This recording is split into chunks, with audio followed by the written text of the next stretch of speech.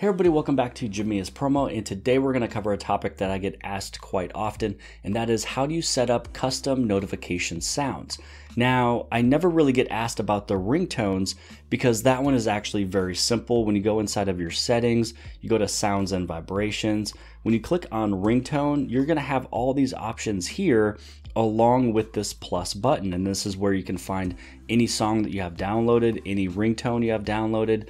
You can even play selected areas, and then that's actually very simple and easy. But when you go inside of notification sound, this is all you have to choose from with this short list. There's no plus button. You can't easily change a notification sound. Now, why there's no plus icon, I have no idea why. Maybe it's because Samsung doesn't want people to have a 3-minute song be a notification sound, but you know what? Shouldn't that be our choice?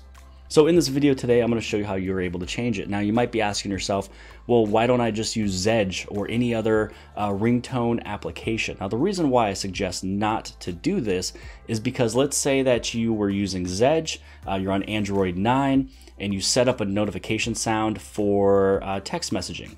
And then maybe you did another notification sound for another application, maybe Instagram or something.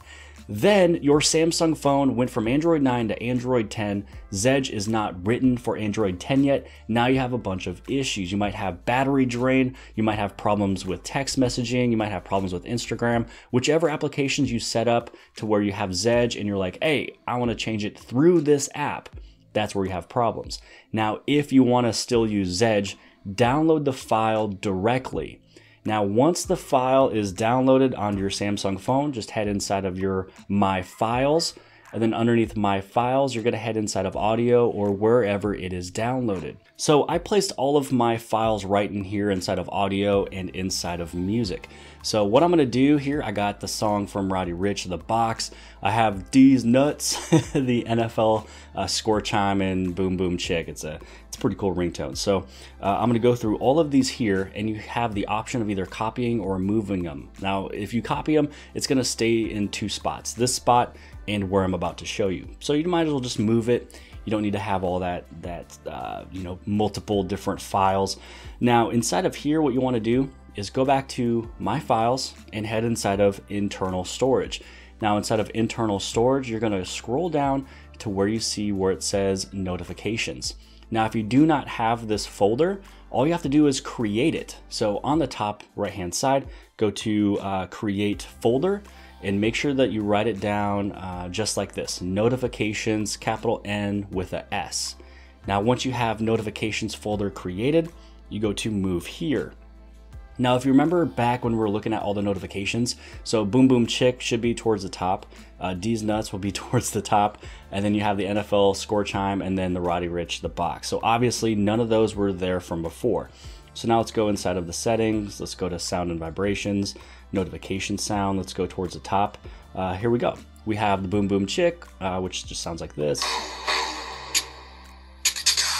We also have the Box, which I'm not going to play that for reasons I don't want to get flagged. We also have D's Nuts, and a whole bunch more. And then here's that NFL score chime.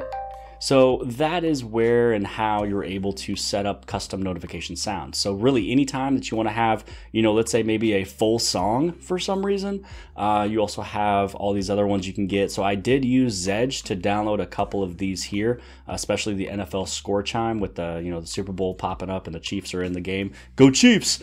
Other than that, I probably just lost a few subscribers. That's okay. But this is how you're able to put in custom notification sounds. I got my NFL chime back. When I moved back, there we go. It's sitting right there. And that is how you set up custom notification sounds. So yes, again, you are able to set up your ringtones and things like that through Zedge or any other application, but I just wouldn't do it through the app itself directly into another application. Download the file directly, follow these steps, put it into a folder called notifications that is built inside of your internal storage, and you are good to go. But I hope you guys have liked this video. If you guys did, please give this thing a huge thumbs up. Don't forget to hit on subscribe right over here in the very bottom left hand side. And if you like this video, then more than likely you'll also like this video. And I'll see you guys later.